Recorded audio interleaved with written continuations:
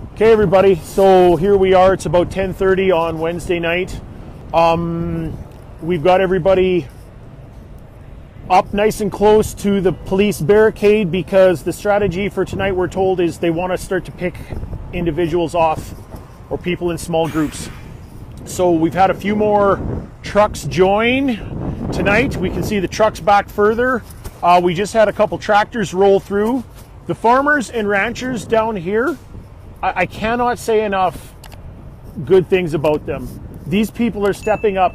I just talked to a guy who's in his late 60s, and he laughed. He said, yeah, I'm going to spend the night in the John Deere tractor. That's what's happening. These people are out here. Like a 70-year-old guy's going to sleep in his tractor tonight, everybody. That's the level of resolve. That's what's happening. People are dug in, and it's good. Lots of passion, lots of nerves. We're wondering when they'll descend on us. Yeah, this is insanity. This whole thing is just beyond comprehension. We're hearing lots from people who are talking about how the politician said this, and oh, maybe we do that, and you know, we're there in spirit. Gee, that's meaningful. Very, very soul touching. So let your politicians know that they dropped the ball, everybody. This is a Justin Trudeau. This is a Jason Kenney. This is a Rachel Notley. This is your MLAs. This is every one of them who aren't here right now. This is every one of them who want division.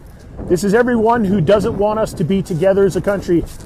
You'll have to forgive me for shaking. It's so cold out here that it's hard to hold the camera still.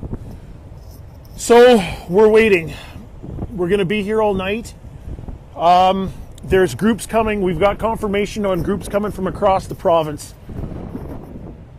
Total numbers here right now, it's tough to guess. We don't have 100 anymore, but there's certainly 70 or 80. Yeah, it's unbelievable. This is our version of democracy here right now. We've got, I mentioned Brian Peckford earlier, and the fact that he's challenging, he's the last surviving signatory on our Charter of Rights and Freedoms. If anybody in Canada knows about our Charter of Rights and Freedoms, it's him. He's taking our federal government to court. That's big. To the average person, you might be going, okay, it's another individual taking our government to court.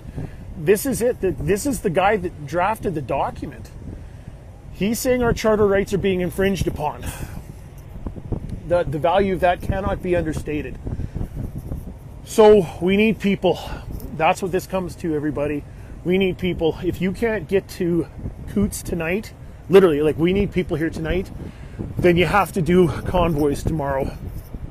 If you can't do convoys, then get to the cities. Get it slowed down.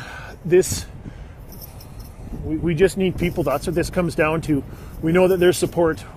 The people in the stores in town, folks, there's people from across Canada who are phoning right now, and they're trying to make donations. Can we buy fuel? Can we buy groceries for people? Like, these are small town people that keep to themselves, and they're saying they're astonished by the fact that there's people from Toronto, Vancouver, Sydney, Nova Scotia. Like, I mean, I heard Brandon, Manitoba. I heard... There you go. This guy's from Toronto.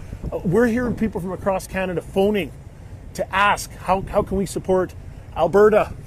Canada's trying to support us. If you're within 2, 3, 4 hours, drive. We drove just about 7 hours to get here. There's people driving through the night to get here tonight. That's the level of resolve. That's what this means. This is not some fleeting event. So here we are. What happens tomorrow, nobody knows. But for tonight, we're here, and the pulse is good. So thank you for everybody. Thank you everybody for the wishes, and hopefully we're able to post, because they're going to come through here tonight and try and take us out, we're told. So hopefully we'll be able to chat with everybody then.